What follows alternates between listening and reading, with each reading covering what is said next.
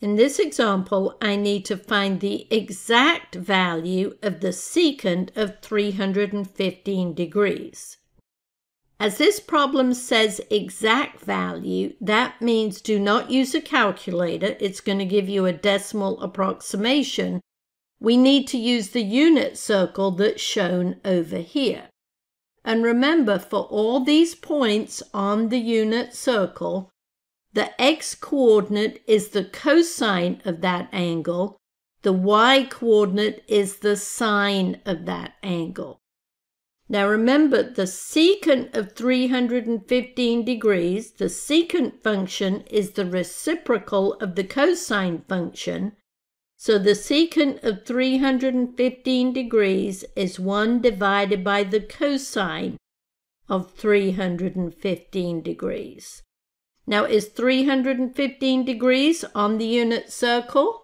Yes, it's right over here. And the cosine is the x-coordinate of this point, so it's the square root of 2 divided by 2.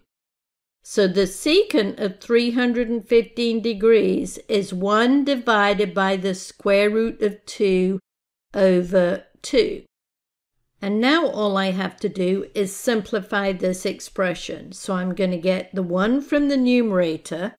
And then how do you divide by a fraction? You multiply by the reciprocal. How do you take a reciprocal of a fraction? You just flip it upside down. So the reciprocal is just 2 divided by the square root of 2. And 1 times 2 divided by the square root of 2 is just 2 divided by the square root of 2. But I cannot leave this as my answer. I need to simplify it. So I'm going to rationalize the denominator. So I'm going to multiply numerator and denominator by the square root of 2. So I get 2 times the square root of 2 divided by the square root of 2 times the square root of 2 is the square root of 4, which is 2. And now these 2's reduce. So my answer is just the square root of 2.